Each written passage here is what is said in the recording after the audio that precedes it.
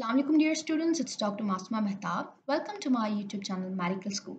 So today we are going to discuss about the deviated nasal septum, septal hematoma and septal abscess. So let's go. Before going or moving towards the topic, let's recall the nasal septum. So it's osteocartilaginous septa of the nose that divides the nasal cavity into two halves. Okay, now this septa contains three structures. We have the columella, which forms the tip of the nose, the membranous part, and the septum proper. So here you can see this is the columella that forms the tip of the nose, and this is the membranous part that lies in between the columella and the septum proper. So this septum proper is made up of, this is a cartilaginous component, and then we have the bony component here. Now we know the normal septa looks like this, and the base of the nose will be looking like this. Now what happens in the DNS, there is deviated septum. So here you can see the normal septa is deviated or it's dislocated. So the base of the nose will be like this. Now you can guess that any deviation in the nasal septa can cause deviated nasal septum. Now let's talk about the types of DNS. We have anterior deviations, C-shaped deviation, S-shaped DNS, nasal spur and thickening of nasal septum. So here is the anterior dislocation. So as it's anteriorly dislocated, that's why it is called anterior dislocation. And then you have to remember that here is the only unilateral obstruction. And it's not actually obstructing another side. There's only one-sided obstruction, and in this case C-shaped deflection, you can see there is a simple curve which is obstructing again one side of the nose. But in the case of S-shaped deflection, you can see this deflection is obstructing this side and this side as well. So in this S-shaped deflection, there will be bilateral obstruction. Now the fourth type is nasal spur. Now this is the shelf-like projection. Now you can see this projection can compress the lateral wall of the nose, resulting there will be pressure headache, and in this case epistaxis is very common. And then we have the thickening of the nasal septum. Now the septa can thick just because of the septal hematoma, and other causes can also be there. Okay. So what causes the DNS? So initially we have trauma. There is injury or external compression can deviate the nasal septa easily. Or there can be developmental error. Now it's the unequal growth of palate and the base of skull. I have a diagram. We will be talking about the developmental error in the next slide. Okay, come to the racial factors. So mostly cautions have deviated nasal septa, and then we have the heredity factors. Now here you can see this is the developmental error. Here is the palate is highly arched, and that may lead to the curve of DNS. So in the developmental error, this is the cause of DNS. Okay.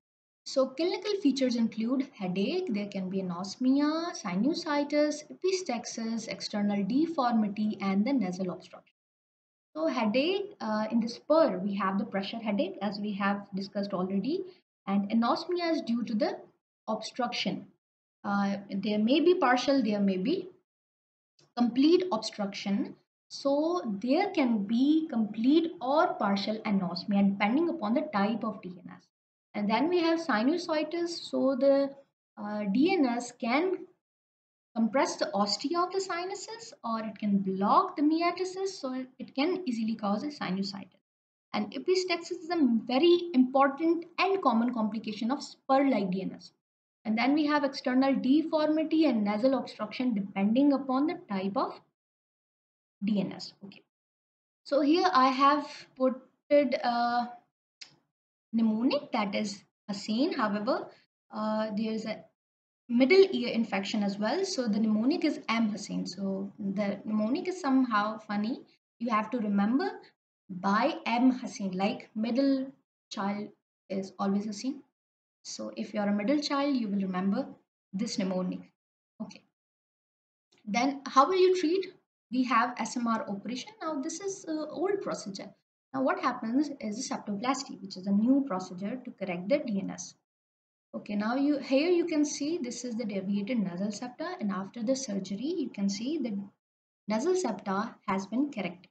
Okay, now what happens? This deviated parts are actually removed and corrected and repositioned in the septoplasty. So this is the surgical procedure for the correction of deformity. Okay. Now, what are the other causes of nasal obstruction? We have now we are going to discuss about septal hematoma and septal abscess. So, talking about the septal hematoma, we know this is the nasal septa. Now, we also know that it contains the bony part here and the cartilaginous part. And the next thing we know is the cartilage is covered by perichondrium. However, the nose, the bony compartment is covered by the periosteum. So this hematoma is a blood accumulation. So what happened? There can be accumulation of blood into the perichondrium or into the periosteum region. So that may lead to the septal hematoma. So here you can see now, what happens in the septal hematoma? There can be obstruction. So, there can be bilateral obstruction. It may cause a frontal headache. Again, this is a picture. This is a picture of septal hematoma. This is the perichondrium and the nasal septa. So, here is now you can guess easily that if it's on this side as well as on this side, what will happen? There can be bilateral obstruction. Okay, the next thing is septal abscess. Now remember one thing, this abscess, we know what is abscess. Now the septal abscess is always due to the secondary infections of like we have septal hematoma, we have discussed previously. So if a patient has septal hematoma, he or she very easily develop the septal abscess. Or it can be due to the furuncle, or it can be due to the acute infections like we have the typhoid and measles. Okay, now what are the complications or the clinical features? We have the bilateral nasal obstruction.